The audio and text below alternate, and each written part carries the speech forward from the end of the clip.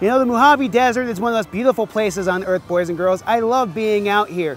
The Mojave people, just like every other culture, would use magic to tell stories to teach lessons. That's how magic began, was teaching people lessons with storytelling. Here's an example. They would take something like this rock and this stick, and they would go like this.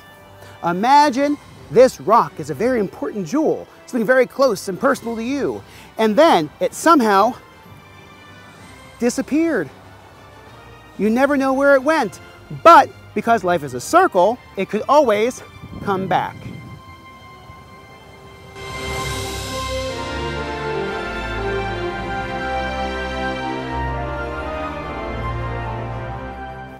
So you see, boys and girls, that's how the leaders of the tribe would use magic to tell a story about losing something and then having it come back.